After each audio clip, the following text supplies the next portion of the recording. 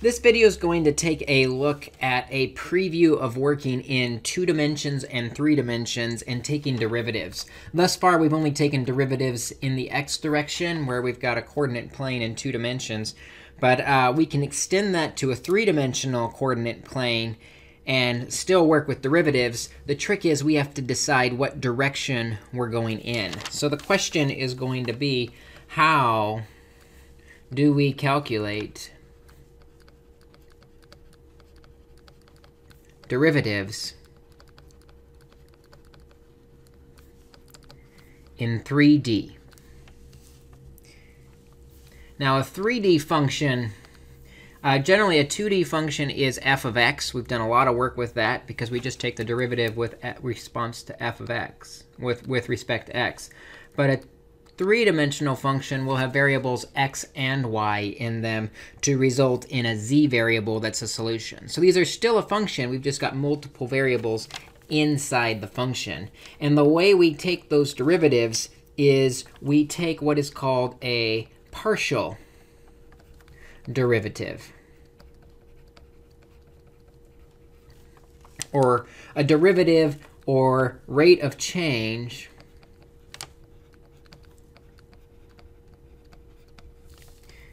in a specific direction. In other words, are we going left and right? Are we going forwards and backwards? How far are we changing in each of these 2 directions? And so to specify that we're just taking a derivative partially in one direction, we've got a special notation to indicate this. You will see what we call the partial derivative of f with respect to x. And I'll even write that. That's the partial derivative in the x direction. And you might think about that as the left-right direction, loosely. And it's kind of this funky df dx that we saw before, but now because it's got this curved looking d, that notation should tell us we're talking about a partial derivative in the x direction. And similarly, you'll see a partial derivative with respect to y. That's the partial derivative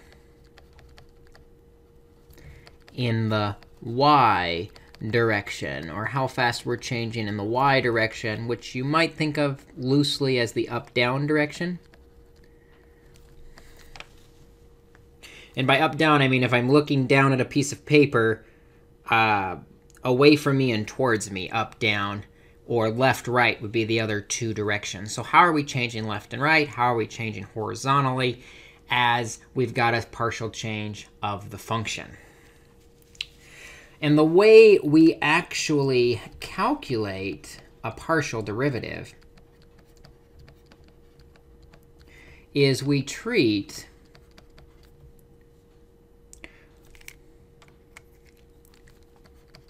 all other variables as constants.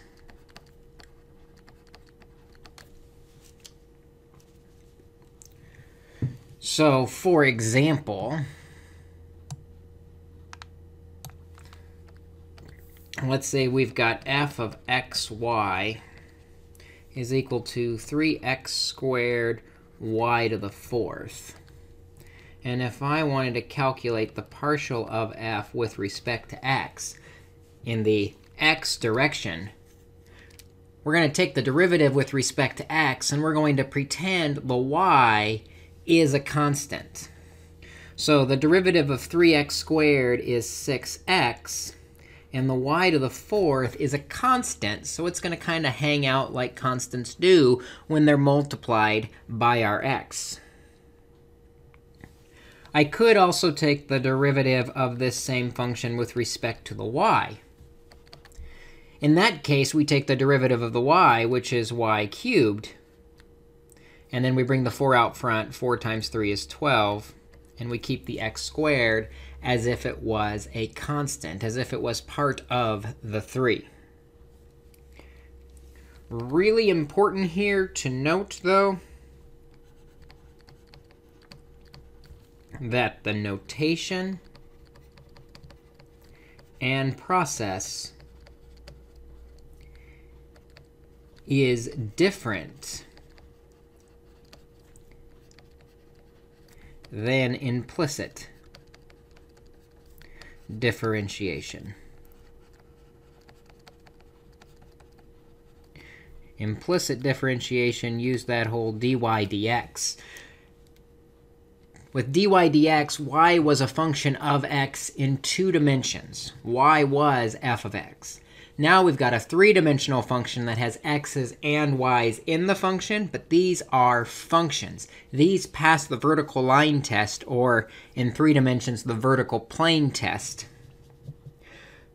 With implicit differentiation, we took the derivative of y as if it was a function of x and then multiplied by its derivative dy dx. That is different than partial derivatives, where we're just going in the x direction in 3 dimensions, and the y is treated like a constant. Or we're going in the y direction, and the x is treated as a constant. Be careful not to mix these 2 processes, because they are very different.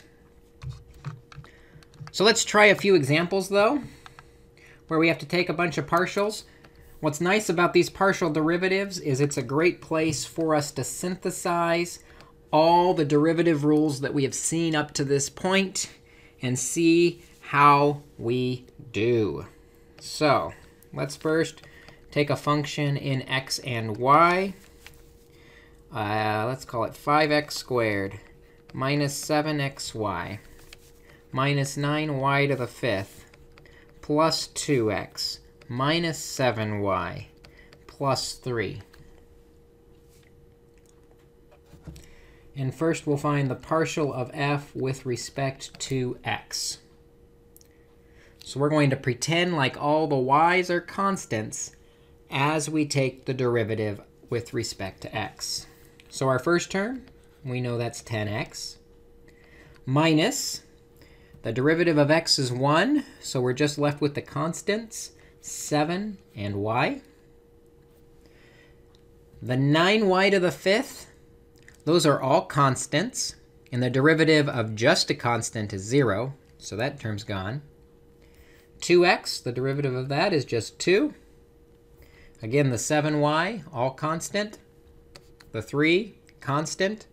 Therefore, those derivatives are also 0. And so our partial derivative of f with respect to x is 10x minus 7y plus 2. We can also take the partial derivative of f with respect to the y. With respect to the y, the 5x squared is now a constant, so that's 0. Negative 7xy, the derivative of the y is 1, so we're just left with the constant 7x. The derivative of negative 9y to the 5th is negative 45y to the 4th, bringing that 5 out front and dropping the exponent by 1. 2x, it's all constant. The derivative of negative 7y is negative 7. And 3 is also a constant, so that derivative is 0. And now we've got our partial derivatives with respect to x and the partial derivative with respect to y. Let's try another one. We'll increase in complexity here, making these more interesting. Function of f with respect to x and y. The function of f with x and y as variables is the secant of x to the 4th y plus 7x minus 4y. And now the partial of f with respect to x. Here we've got a chain rule set up. We've got a secant of stuff. The derivative of secant is secant tangent of the stuff. So the secant of x to the 4th y plus 7x minus 4y tangent of the stuff, which is x to the 4th y plus 7x minus 4y. times the derivative of the stuff inside it with respect to x. So the x to the fourth becomes 4x cubed with the constant of y still there, plus the derivative of 7x is just 7. Negative 4y, those are all constants because we treat the y as a constant. So it's 0. And now we've got our partial derivative of f with respect to x. Let's try the partial derivative of f with respect to y. Very similar. Chain rule again. The derivative of secant is still the secant tangent of the stuff. So we have the secant of x to the fourth y plus 7x minus 4y tangent of x to the fourth y plus 7x minus 4y times the derivative of the inside stuff with respect to y. So now with the x to the fourth y, the derivative of y is just 1, so we're left with the constant x to the fourth. 7x doesn't have any y's on it, so that goes to 0. And the derivative of negative 4y is negative 4.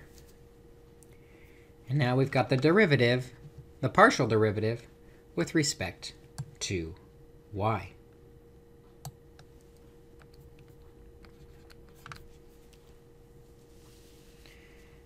Let's make this a little more interesting. Let's say f is a function of x and y, which is equal to e to the xy cosine of 2x sine of 3y. And if we want the partial of f with respect to x. Here we've got a product. With respect to x, the sine of 3y is a constant. So really the only product is e to the xy times the cosine of 2x. And then we will have that constant out in front. So I'm just going to go ahead and write that constant in front. The sine of 3y times the derivative of e to the xy is e to the xy times the derivative of the inside with respect to x is just y times the second part, which is the cosine of 2x, plus the derivative of the second part. The derivative of cosine is negative sine. So let's make that negative sine of 2x times the derivative of the inside, which is 2. And let's go ahead and put that 2 actually in front of the sign, just to keep it clean. Times the other part, e to the xy. And we've got our partial derivative with respect to x. Let's also do the partial derivative of f with respect to y. Very similarly, but this time, notice the factor of cosine of 2x does not have any y's on it. That is a constant that's being multiplied by stuff with y's. So that constant we'll put out front, cosine of 2x, times the derivative of the product. So our product is multiplying e to the xy times the sine of 3y. So we'll take the derivative of the first times the second, plus the derivative of the second times the first, all the partial with respect to y. So the derivative of e to the xy is e to the xy times the derivative of the inside. The derivative of xy with respect to y is just x, times the second part, which is the sine of 3y, plus the derivative of the second part. The derivative of sine is the cosine of 3y, times the derivative of the inside, which is a 3, times the first part, e to the xy. And we have our derivative. Let's try one last example. F is a function of x and y. It's equal to the tangent of x to the fourth, y to the third, times the natural log of 5 over xy. Now, something to make life easier, you should be very good at picking up now. When we see a fraction like 5 over xy, we can think about that as 5x to the negative 1, y to the negative 1.